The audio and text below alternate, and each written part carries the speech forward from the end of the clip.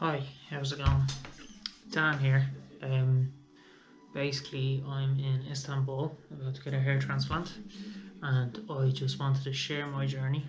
Um, because to be honest, YouTube reviews is what really helped me when I was making the decision to come over here.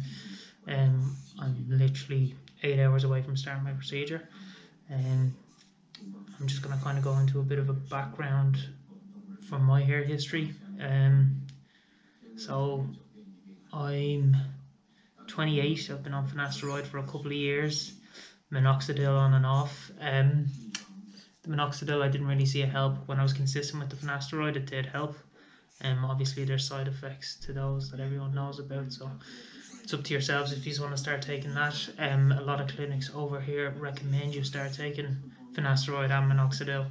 Um, but again, it's your own personal preference. I started losing my hair. I knew I was always going to go bald, but I started losing my hair from kind of the front here and then the crown when I was about 23 is when it started seriously going.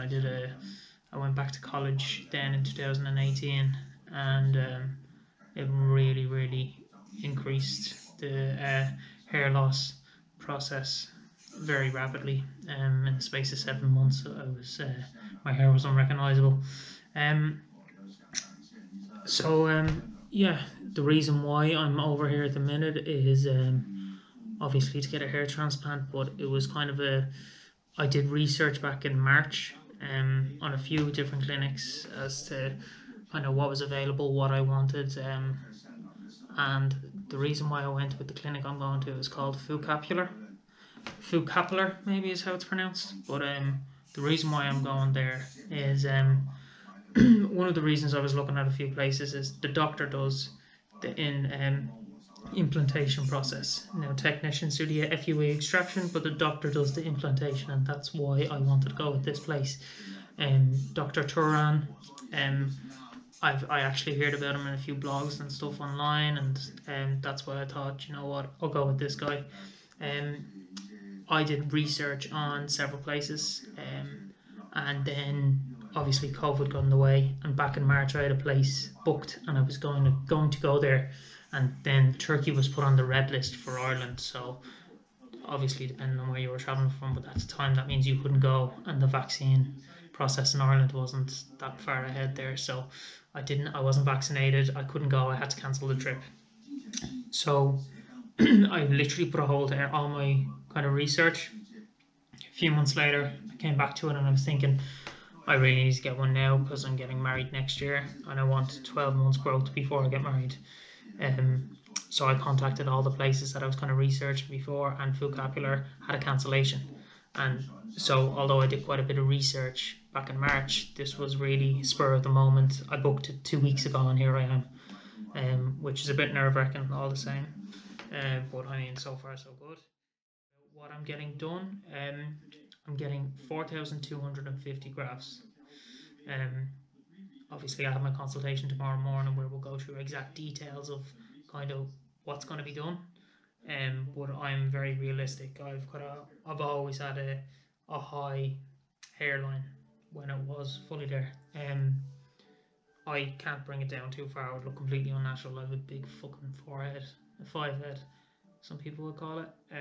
So I'm going to get, hopefully, move in a bit closer. Hopefully, just along here. Like, I don't want to come down here. I think it will look unnatural and ridiculous. And obviously, I'm thinning in the center here as well as the big donut in the back. Um, so yeah, that's what I want covered. Another thing to talk about is kind of getting over here, especially with COVID, any potential issues. I'm fully vaccinated, so I didn't need to get a PCR test before 3 days before or 3 days when I'm flying home. Once you're vaccinated and you prove you're vaccinated, that was fine. There is one form to fill out online. My clinic sent me a link to it, so that was no issue whatsoever. I filled it in 5 minutes, and you just get a kind of QR barcode on a piece of paper. It's fine, or you can have it on your phone. It was really quick to fill out, and that was it really. There was no hassle in the airports, no extra long stopping.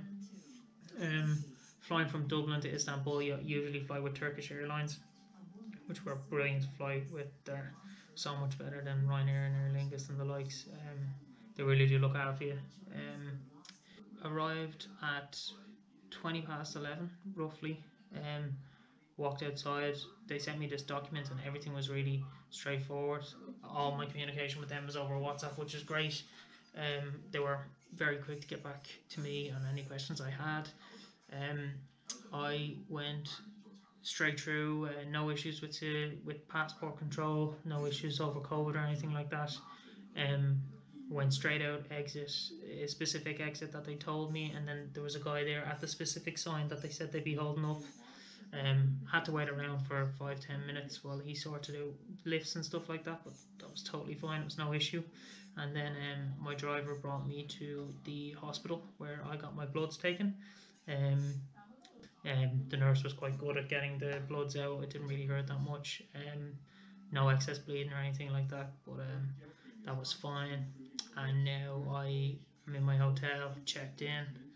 The room's okay. It's fine. Again, for a 4-star at home, you'd probably expect a little better, but like it's totally fine.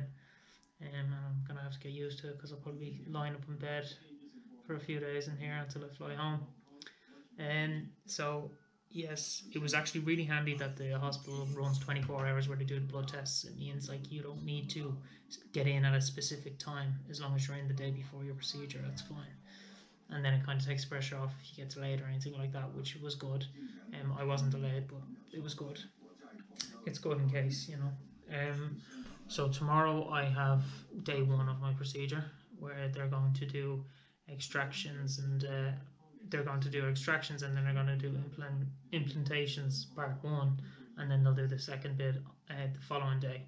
So my procedure is over 2 days, which I'm not too fussed about. It's okay. So it's Thursday night right now, Friday, Saturday, my procedure. Sunday I go back for a wash. I couldn't get a later flight on Sunday, so I fly home on the Monday. So it's a bit of a longer trip than I would have wanted. Everybody kind of wants to be in home in their own bed when they're recovering from something like this, but it is what it is. It's no big deal. I'll get through it. Probably the toughest prep about the for the procedure was no caffeine. Um, I love my cups of tea and I love my coffee, and when I stopped taking them I actually had withdrawal symptoms, serious headaches, felt like shit. But after a couple of days it was fine, and I actually felt the benefits of it then for the rest of the week. I felt good, I felt fresh, you know, not being dependent on caffeine as much, but I'll definitely be going back to caffeine once this is all over. But yeah, for a week before the procedure they told me not to drink caffeine, they told me not to drink, told me not to smoke. I don't smoke anyway, so it's no problem.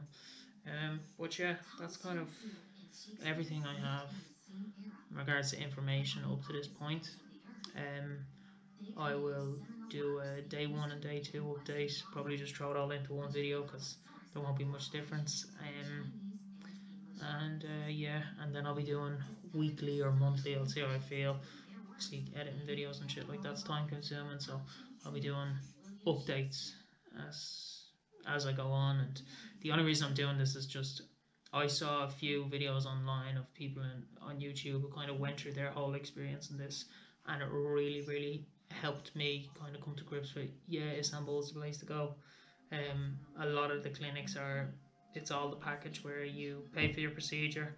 It includes your driver and includes your hotel and includes your transfer to and from the hotel to the clinic and back. And yeah, so it it is a daunting thing coming over on your, especially I came on my own, but it is a daunting thing flying to a different country that you're not familiar with and getting a procedure done with no one there beside you in case anything goes wrong. But you just kind of keep reassuring yourself that you're one of thousands of people who came over to do this, and the end goal is what you're coming for. So yeah, I'll be doing a continuation videos of my whole process, and yeah, hopefully it just sheds some light on for other people who are in the same situation and thinking about going. That's kind of all I want to do. I absolutely fucking hate talking in front of a camera, but I realise the benefits for other people. It's worth it. So yeah, any questions I'm happy to answer. I'm not an expert in this stuff. I'm not an expert on finasteride and minoxidil. Not an expert on what's the best clinic, and I do recommend you do your own research, find a place you're comfortable with. but still happy to help and answer questions if I can. So yeah, that's it. I'm gonna go to bed because I have a really long day tomorrow. But yeah, I will follow up on more updates. Bye guys.